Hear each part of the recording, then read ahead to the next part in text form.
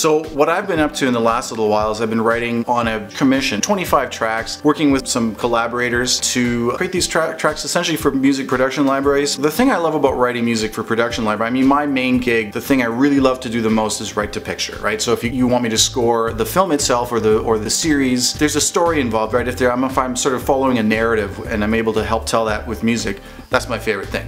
Production music, on the other hand, is not like that. You don't have something that you're playing off of. You kind of have to imagine in your own head how this music might be used, right? The thing I love about production library music and the way that I sort of approach my commissions is I like to pick a bunch of different genres. And then I feel like I'm getting paid to really bone up and research the crap out of that genre and figure out how to write it and produce it in the best way I possibly can. And that to me feels like I'm just like creating more value for myself. I mean, obviously I'm getting paid to write these tracks and hopefully they're getting licensed down the road and I'm getting some back-end royalties for that as well. But in the meantime, while I'm actually working on this stuff, I'm learning how to produce in this style. I'm getting out of my comfort zone. You know, I like to pick styles where I'm like, ooh, I don't know about this thing.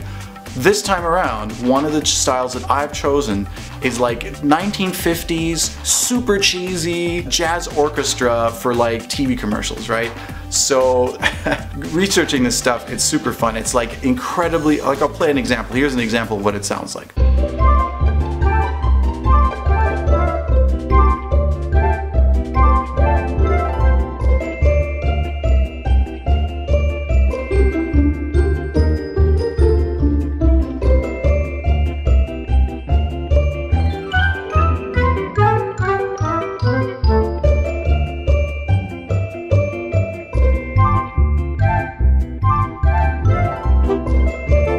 So you can hear it's like incredibly, ridiculously positive, over the top happy, over the top cheesy, and it's so much fun. I just love it. I mean, one of the great things about it is you're not trying to be cool. There's no way to be cool with this stuff. I mean, it's just dorky to start with. But that sort of makes it easier to write for because you're just going, well, I don't have to try and be cool. Like if you're writing modern electronic and you're trying to make it all like minimalist and really like edgy and trying to get that cold, cool tone, that's tough, right? Because you're trying to like see what the cool thing is and you get into that trap of like trying to be cool. This is the opposite. You're just like, let's have some fun. So the weird thing is, I'm writing these things, my mood is improving, like I'm starting to feel really positive and happy, and I'm going, that's just weird, right? Like, I mean, this music that was like a 1950s isolationist America that was all about like, let's focus on making people buy things and be happy consumers. But now it's just like separated from that. It's just really positive, happy music. So maybe it's like the most effective advertising music of all time? I don't know.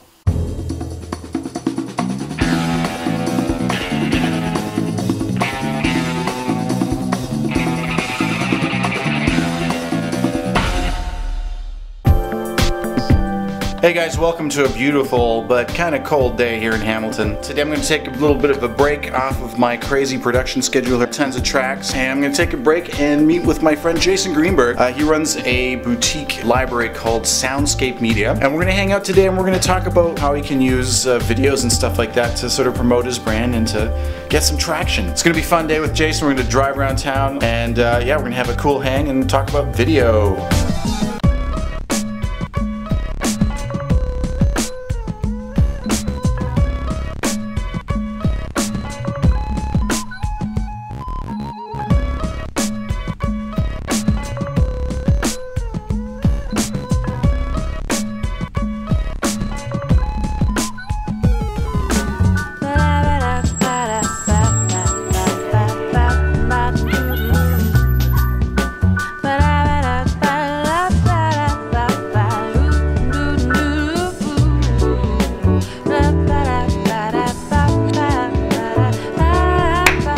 Amazing day with Jason on the town.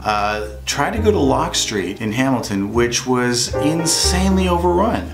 I mean, we could not get a seat in a restaurant in Hamilton. I mean, this is not a crazy place like Toronto or New York or LA, so we had to go to a completely different street. But amazing to see the energy and people coming out and really supporting those businesses. Anyways, amazing meeting with Jason. We talked about a lot of stuff. He is trying to take his business to the next level. So he's a creative entrepreneur. He's got a music library called Soundscape Media, and he's rebranding to soundscape.io. His whole focus is on indie music, indie producers, like artists that really care about making the best music they can. They're about making albums really genuine, really authentic, kind of like this is what I do. So Jason's library is really cool. He's working with incubators in Waterloo, Ontario, working with video producers, marketing people, all sorts of great energy happening out there. He's working his butt off. He's really trying to make it happen. So I'm excited to be involved with Jason. Also help him do some pitches, which is exciting to me. I actually like standing in front of people and pitching ideas, especially other people's ideas, because as we all know, it's easier to sell somebody else than it is to sell yourself, right?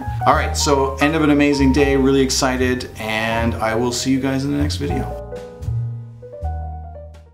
Kittens in a tree, kittens in a tree, kittens in a tree, kittens in a tree. Here's sad Superman licking his arm, and he's looking over her butt like she's Dracula with her cape. You need to save yourself? Hmm? And you? Anything to say?